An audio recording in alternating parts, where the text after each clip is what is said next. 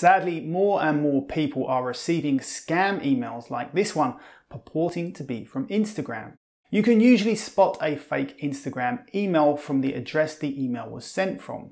This one, sent from Instagram.team, immediately raises suspicions. What the scammers are hoping you'll do is click on the link to verify your account and enter your account details. Of course, the website that the link takes you to is not the official Instagram website. It's a fake one created by the scammers to capture your username and password. Hopefully this will never happen to you. However, if you do receive suspicious emails like this, there is now an easy way to check whether it's legit from within the Instagram app.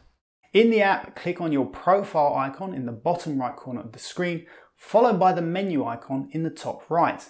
Click on Settings in the menu, followed by Security, and then choose Emails from Instagram. Here, under these two tabs, is a list of all the official emails Instagram has legitimately sent you in the last 14 days.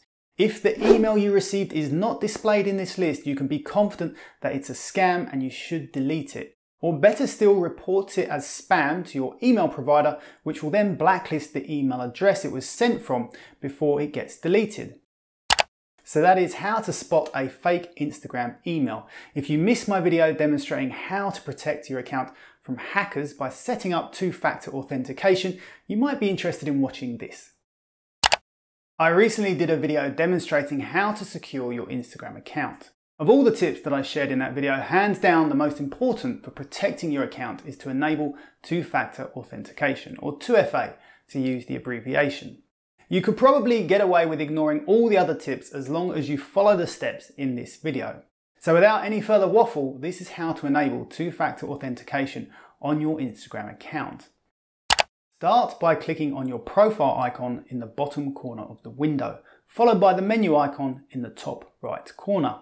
In the menu, click on Settings, followed by Security, and then choose two-factor authentication.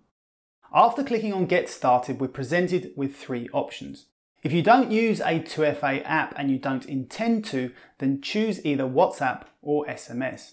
However, you'll notice that using a two-factor authentication app is recommended as the safest option.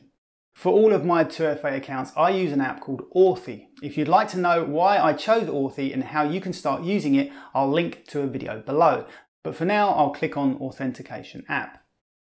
At this point, Instagram instructs us to download an app, but when I click on this option, all I get is this, which seems like a bit of a bug.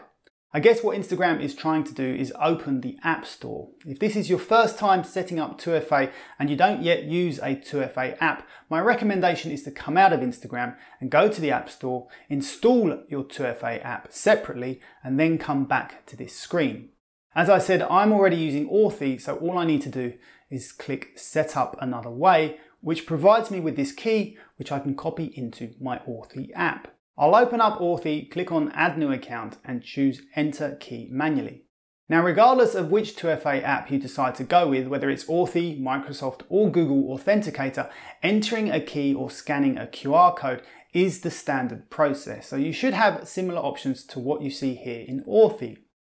I'll paste my code and then I'll choose a logo and give my new 2FA account a name. The final step of syncing my Instagram account with Authy is to enter the next 6-digit code that appears in Authy. So I'll switch back, wait for the code to change, and then enter these 6 digits into Instagram. And there we have it. 2FA is now set up and you can be confident that your account is now protected against hackers.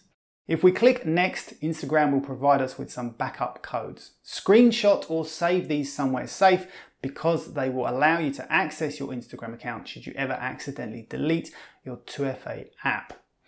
If I log out of Instagram and log back in, you can see I'm prompted for my 2FA code. Having set up 2FA, it's a good idea to log out of Instagram on any other device you might be logged into, such as your laptop, desktop, or tablet. To do this, head back into Settings, click on Security, and this time we're going to click on Login Activity. Here is a list of all the devices where you're currently logged into Instagram. Log out of each one by clicking on the 3 dots and choosing Log Out. As the prompt warns, if you're not familiar with the session you're logging out of, if you don't recognize the location or the device, you should change your password. Remember, because we've set up 2FA, anyone else trying to log into your account from now on will need that 2FA code, which they won't have, so you are well protected. But if you don't recognize any of these sessions, you should definitely change your password. Visit the website for lots more tips on Instagram and all your favorite apps. And if you found this video useful, I'd appreciate you giving me a like and hit subscribe for lots more quick videos like this one. Until next time, thank you very much for watching.